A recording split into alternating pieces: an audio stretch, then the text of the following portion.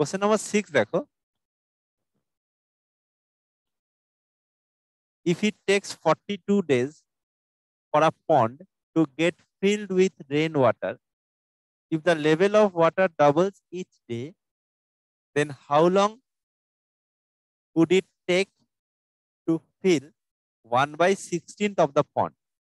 তার মানে প্রত্যেক দিন আমার ডাবল হয়ে যাচ্ছে, প্রত্যেক দিন ডবল ভর্তি হচ্ছে। তার মানে 42 দিনে যদি আমার পুরো ট্যাঙ্কটা ভর্তি হয়ে যায়, পুরো আহ পুকুরটা পন্ডটা ভর্তি হয়, তার মানে এক অংশ ভর্তি হয়ে গেছে। তার মানে 42 দিনে আমার পুকুরটা সম্পূর্ণ ভর্তি হয়ে গেছে।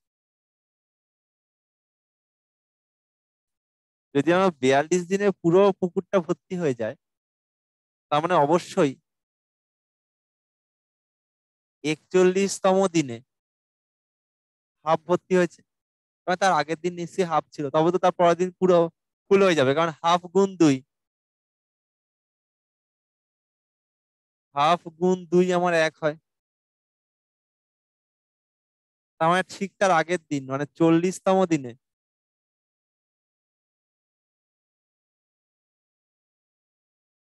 ওয়ান বাই ফোর ভর্তি ছিল। তার কারণ 1/4 এর সঙ্গে যদি আমি 2 গুণ করি আমার হাফ হয়। তার মানে ঠিক তার আগের দিন, তার মানে 39th ডেতে আরো অর্ধেক, তার মানে 1/8 ছিল। কারণ 1/8 এর সঙ্গে যদি আমি 2 গুণ করি তবে আমার 1/4 হয়। ঠিক তার আগের দিন, তার মানে 38 ডে, 38তম দিনে কি হবে না 1/16, মানে আরো 2 দিয়ে ভাগ। এখন 1/16 সঙ্গে 2 গুণ করলে আমার 1/8 হয়। তার মানে এখানে কি কোশ্চেন দিয়েছে, দেন how long would it take to feel 1/16 of the pond. তার মানে পুকুরটার 1/16 অংশ কততম দিনে ভর্তি হয়েছিল? That is the answer is 38 day. তার মানে 38তম দিনে আমার পুকুরটা 1/16 ভর্তি হয়েছিল। তার জন্য আমার 39-এ ডবল হয়ে গেছে, মানে 1/8 হয়েছে। 40তম দিনে আরো ডবল, মানে 1/4। 41-এ আমার 1/4 ইন্টু ডবল 2, মানে হাফ অংশ ভর্তি হয়েছে। আর 42-তে কি হয়েছে, হাফ ইন্টু 2 ডাবল, মানে সম্পূর্ণ অংশ ভর্তি হয়ে গেছে। So the answer is this one. তার মানে 38তম দিনে 1/16 ভর্তি হয়েছিল পুকুরটা। এই আনসার আমাদের কোশ্চেন নাম্বার 6 এ। নেক্সট দেখো কোশ্চেন নাম্বার 7।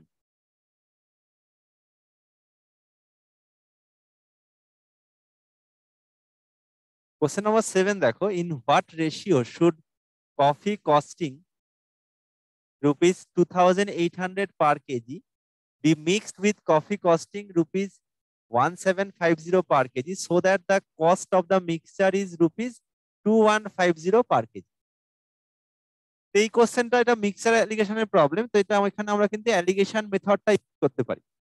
এখানে ফার্স্ট পার্ট কত দেখো, ফার্স্ট পার্ট হচ্ছে 2800, এটা ফার্স্ট পার্ট। সেকেন্ড পার্ট দেখো, এটা হচ্ছে 1750। আর কম্বাইন্ড পার্ট দুটোকে মিক্সড করার পরে কস্ট অফ মিক্সচার দেখো দেওয়া আছে 2150। তাহলে ফার্স্ট পার্ট সেকেন্ড পার্ট দেওয়া আছে, কম্বাইন্ড পার্ট দেওয়া আছে, জাস্ট ক্রস হয়ে যদি আমি বিয়োগ করে দিই তাহলে আমি রেশিওটা পাবো। তাহলে 2800 minus 2150,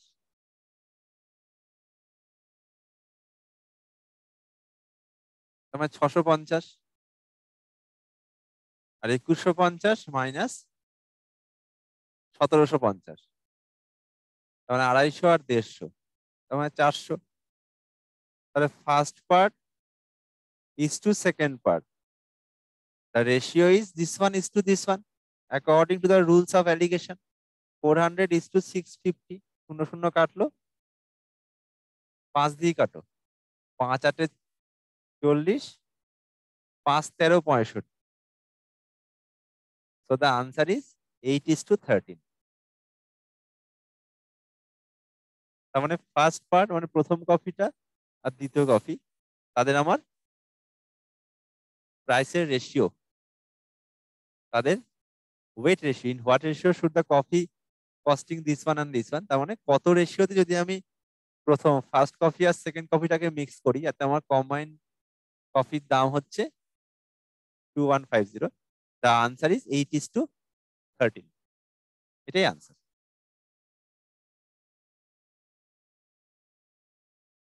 next question, question number 8।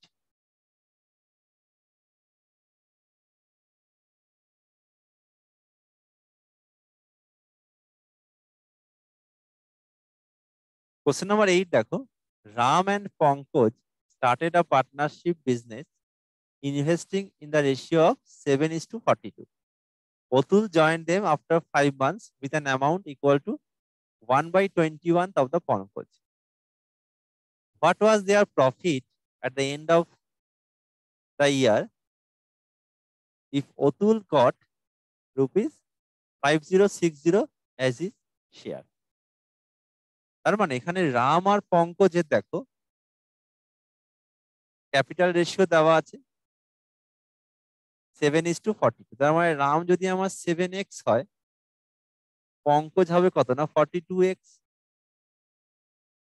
তার মানে রাম যদি 7x টাকা নিয়ে জয়েন করে, পঙ্কজ জয়েন করেছে তোমার 42x টাকা নিয়ে। অতুল জয়েন করেছে দেখো, join them after 5 months with an amount equal to 2/21 of the Pankaj. মানে পঙ্কজ হচ্ছে 42x, তার 2/21, মানে 21 দুগুণে 42। তাহলে অতুল কত হবে, 2 দুগুণে 4, 4x। এবার দেখো at the end of the year the profit তোমাকে বার করতে হবে, আমাকে অতুলের প্রফিট শেয়ারটা দেওয়া আছে। তার মানে এই পুরো বিজনেসটা আমার 1 বছর মানে 12 মাস রান করেছে। এই কোশ্চেনটা বেসিক্যালি পার্টনারশিপের কোশ্চেন, সেখানে আমাদের থিওরি ছিল হচ্ছে investment ratio that is equals to profit ratio. তার মানে ইনভেস্টমেন্ট রেশিওটা আমাকে বার করতে হবে এবং সেটাই কিন্তু প্রফিট রেশিওর সমান হবে। যে যত বেশি ইনভেস্ট করে বেশি প্রফিট শেয়ার পাবে, কম ইনভেস্ট করলে কম প্রফিট শেয়ার পাবে। তার মানে প্রফিটের শেয়ারটা that is directly proportional to the investment. এখানে রাম দেখো 7x নিয়ে জয়েন করে, সেটা 12 মাসের জন্য। 42x নিয়ে জয়েন করে, সেটাও 12 মাসের জন্য। আর অতুল কিন্তু 4x টাকা নিয়ে জয়েন করেছে দেখো 5 মাস পরে, জয়েন আফটার 5 মান্থ। তার মানে অতুলের যে 4x টাকাটা বাকি 7 মাসের জন্য হবে। তো এখানে আমি কিন্তু তাহলে Ram is to Pankaj is to অতুলের, এগুলি হচ্ছে আমার ইনভেস্টমেন্ট। এই ইনভেস্টমেন্ট রেশিওটা পেয়ে যাব 7x is to into 12 is to 42x into 12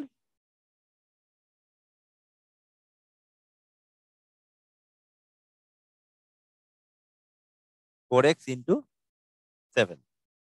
এই করলে আমরা এখানে রেশিওটা পাবো। এটা যদি আমি রেশিও বার করি, সেই রেশিওটা হবে তোমার 3:18:1, 3:18:1। That is the investment ratio of Ram, Pankaj and Otu. So this is the investment ratio. That is, this is the profit ratio also according to the rules of partnership. পার্টনারশিপের ক্ষেত্রে আমার investment ratio আর profit ratio both আর equal. তার মানে এটাই আমার profit ratio হবে। আমার total প্রফিটটা আমার রাম, পঙ্কজ আর অতুলের মধ্যে 3:18:1 রেশিওতে ভাগ হয়ে গেছে। তার মধ্যে দেখো অতুল পেয়েছে তোমার 5060 টাকা। এখানে অতুল কত, অতুল এখানে বেসিক্যালি লাস্ট পোর্শনটা মানে 1 বাই টোটাল 3 + 18 21 +1 মানে 22। তার মানে টোটাল প্রফিটের 1/22 হচ্ছে তোমার 5060 টাকা। তাহলে সম্পূর্ণ অংশ কি হবে? 5060 ইন্টু 22, জাস্ট উল্টে গুণ হয়ে যাবে। আমার দেখো টোটাল প্রফিটটা চেয়েছে, টোটাল প্রফিটের 1/22 হচ্ছে তোমার 5060 টাকা, এটা হচ্ছে অতুলের শেয়ারটা। তাহলে সম্পূর্ণ অংশ মানে জাস্ট রিভার্স হয়ে যাবে। তো তার total profit is 5060 into 12 into 22। তাহলে 5060কে যদি আমি 22 দিয়ে গুণ করি, the answer is 111320. So this is the total profit. That is the answer. So the total profit is 111320, এত টাকা।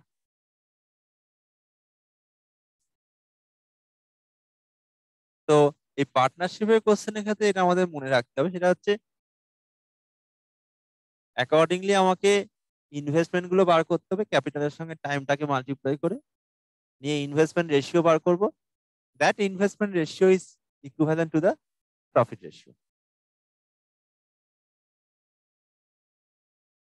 Now the next problem is question number 9.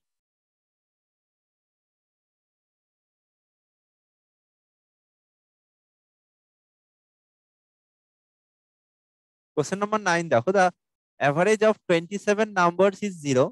Out of them, how many may be greater than 0 at the most? তো হচ্ছে 27টা সংখ্যার যোগফল গড় মানে average 0। তো 27টা সংখ্যা যদি আমার অ্যাভারেজ 0 হয়, তার মানে অবশ্যই 27টা সংখ্যার যোগফল মানে সামেশনও 0 হবে।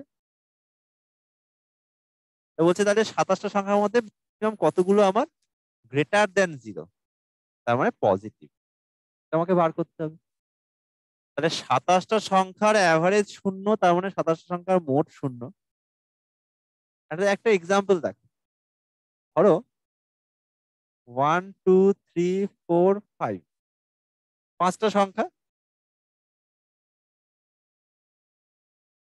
যদি আমি 6 নাম্বারটা এগুলোর সব যোগফল নিই, মানে 5 আর 4 9, 9 3 12, 12 2 14, 1 15, 6 নাম্বারটা মানে ষষ্ঠ সংখ্যাটা যদি আমার 15 হয় এবং তার আগে যদি একটা মাইনাস সাইন বসিয়ে দিই আমি, তাহলে দেখো এই যে 6টা সংখ্যা হলো এখানে 1 2 3 4 5 এবং -15, এই 6টা সংখ্যাকে যদি আমি যোগ করি যোগফল কিন্তু 0 আসবে। এখানে দেখো 6টা সংখ্যা আছে, এর মধ্যে কতগুলো আমার গ্রেটার দেন 0? দেখো 5টা, শুধুমাত্র -15টাই আমার লেস দেন 0, বাকি সবগুলো কিন্তু আমার মোর দেন 0। তার মানে 6টা সংখ্যার মধ্যে আমার 5টা সংখ্যা মোর দেন 0, দ্যাট ইজ 6 -1, টোটাল থেকে 1 কম, এটাই কিন্তু আমার ম্যাক্সিমাম। তার মানে আমার যদি 27টা সংখ্যা এখানে থাকে, তাহলে 27টা টোটাল, সেখান থেকে 1 বিয়োগ করে তবে 26টা সংখ্যা আমার কিন্তু এখানে গ্রেটার দেন 0 হবে।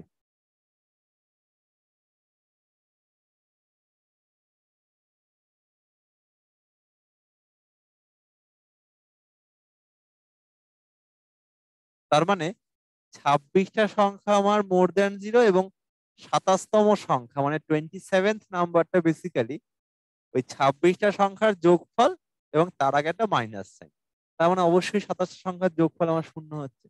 তাহলে ম্যাক্সিমাম আমার 27টা সংখ্যার মধ্যে 26খানা সংখ্যা তোমার গ্রেটার দেন 0 হবে। তো দ্য আনসার ইজ 26। তো মনে রাখতে হবে যখন এরকম maximum how many numbers R greater than 0 দেবে, সেক্ষেত্রে টোটাল যতগুলো সংখ্যা থাকবে তার থেকে 1 কম হবে আনসার। ঠিক আছে, নেক্সট কোশ্চেন, কোশ্চেন নাম্বার 10।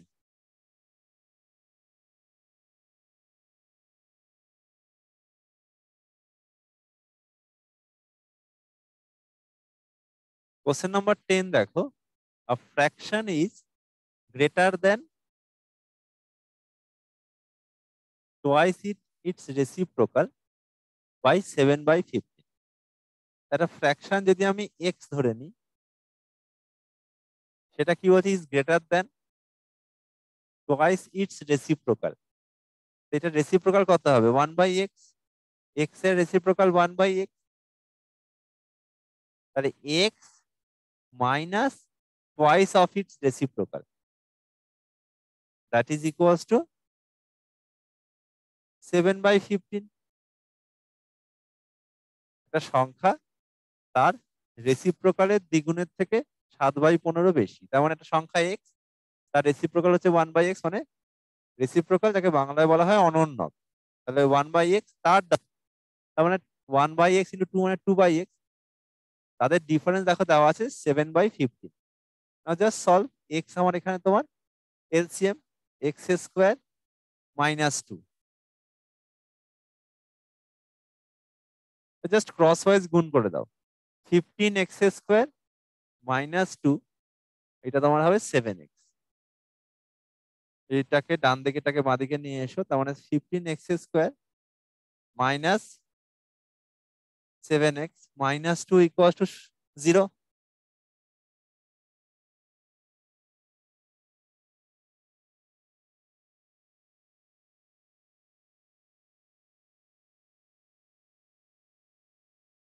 আমার দেখো ফ্র্যাকশনটাকে বার করতে হবে।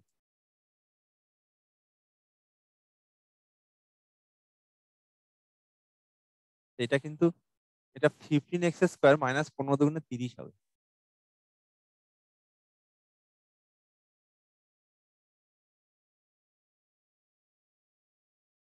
ক্রস ওয়াইজ গুণ করছি, তাহলে 15x² -15 × 30, তাহলে 15x² -7x -30, that is equal to 0। তাহলে এখানে আমাকে এটাকে মিডিল টার্ম ফ্যাক্টর করতে হবে, 15 × 30, তার মানে 450, 450, 450 আমাকে দুটো পার্টে ভাঙতে হবে, যাতে করে আমার প্লাস মাইনাস করে -7 আসে। তাহলে কি হতে পারে এটা, 450 কে ফ্যাক্টরাইজ করে নাও, মানে উৎপাদকে বিশ্লেষণ করো, 5 4 এ 20,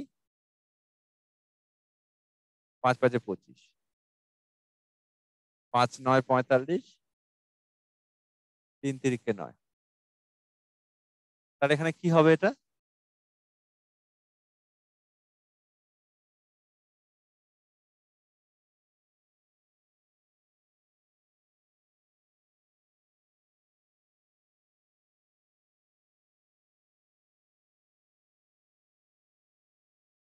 এখানে দেখো 5 5 এ 25, তার মানে 450 হচ্ছে কি 25 ইন্টু 3 3 কে 9, 9 2 18, 25 ইন্টু 18 হচ্ছে তোমার 450। আবার 25 থেকে 25 আর 18 দেখো ডিফারেন্স দেখো -7, এটা এরকম টাইপের হবে, 15x² -25x +18x, কারণ -25 +18, তবে দেখো -7 হবে, -30 ইকুয়ালস টু 0। এখান থেকে দেখো 5x কমন যাবে, মানে 3x -5,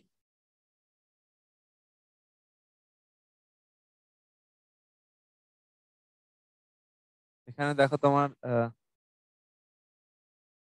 6 কমন যাবে, তার মানে 3x -5,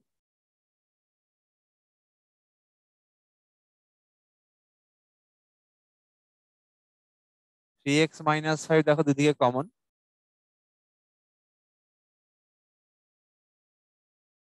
আর এদিকে তোমার হবে 5x +6, তার মানে 3x -5 into 5x +6 equal to 0।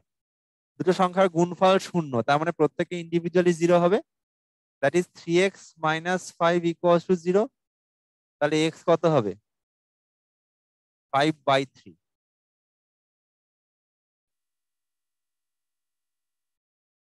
আবার এদিকে দেখো 5x +60, তার মানে x কত হবে না -6/5।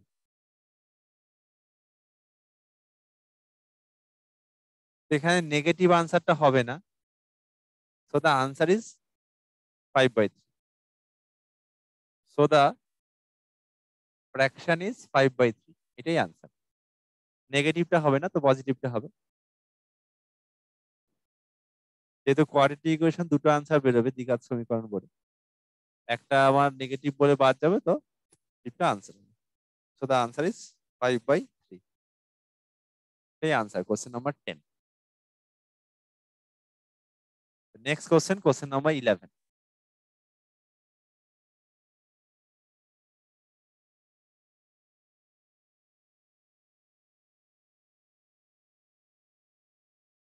কোশ্চেন নাম্বার 11 দেখো, what is the reflection of the point -3, 1 -3, 1 and in the line x equals to -2?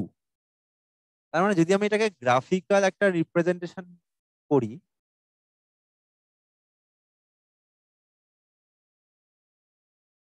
এটা তো এক্স অ্যাক্সিস, এটা Y Axis, x x dash, Y Y dash ধরো।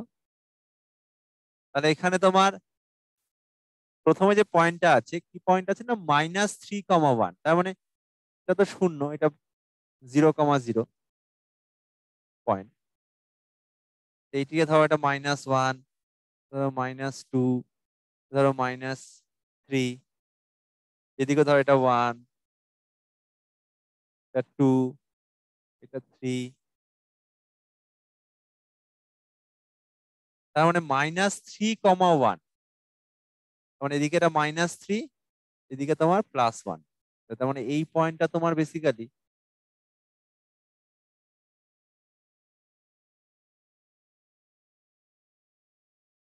-3, 1। আমাকে এই পয়েন্টটারই রিফ্লেকশন পয়েন্টটা, প্রতিবিম্বটা বার করতে হবে in the line x equals to -2। X -2 মানে এই লাইনটা, এক্স ইকুয়ালস টু -2 মানে এখানে একটা লাইন ড্র করলেই হবে, এক্স -2। তার মানে এই পয়েন্টটার আমাকে রিফ্লেকশন পয়েন্ট বার করতে হবে, যেখানে কিনা কার রিফ্লেকশন না, এক্স ইকুয়ালস টু -2 এই লাইনটার রেসপেক্টে। সেটা কি করে বার করতে হয় দেখো, এই লাইনটারই এই পয়েন্টটারই রিফ্লেকশন, তার মানে এরকম কোন জায়গায় হবে পয়েন্ট, সেই পয়েন্টটা কি হবে,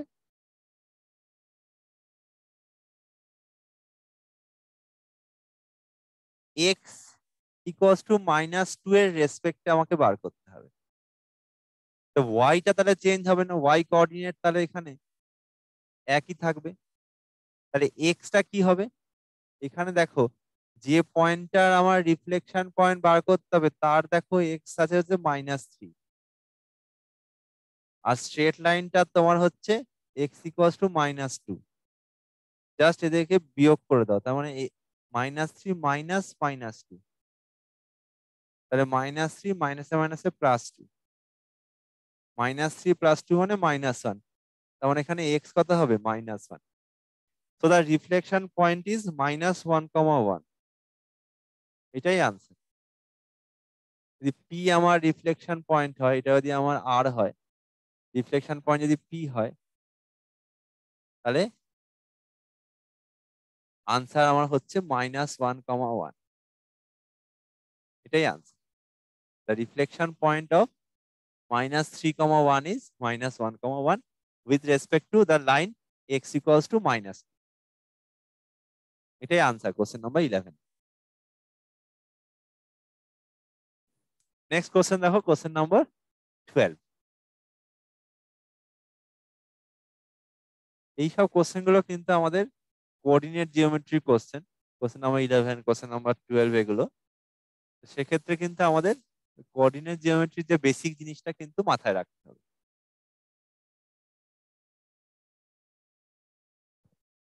কোশ্চেন নাম্বার 12 দেখো, এখানে দেখো একটা ইকুয়েশন দেওয়া আছে x-4y ইকুয়ালস টু -6। এটাও কোঅর্ডিনেট জিওমেট্রি কোশ্চেন, স্থানাঙ্ক জ্যামিতি। এই যে ইকুয়েশনটা দেওয়া আছে, এর স্লোপ দেওয়া আছে -3/2।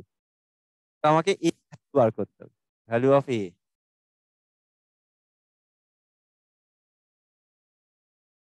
এই -4y-টাকে ওদিকে নিয়ে যাও, তার মানে 4y ইকুয়ালস টু -6টাকে এদিকে নিয়ে এসো, তার মানে x প্লাস 6। তাহলে y কি হবে? 4টা ভাগ হয়ে যাবে, তার মানে a/4 x প্লাস 6/4। এই -4y-টাকে ডান দিকে নিয়ে এসো আর -6টাকে বাঁ দিকে নিয়ে এসো।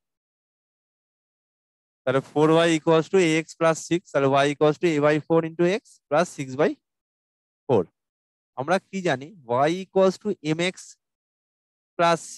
এই ইকুয়েশনটাতে m-টা বেসিক্যালি হচ্ছে স্লোপ। যদি আমি তাহলে এই দুটো ইকুয়েশনকে কম্পেয়ার করি, y equals to mx plus c তে m-টা হচ্ছে স্লোপ, c-টা তো একটা কনস্ট্যান্ট, যে কোনো কনস্ট্যান্ট।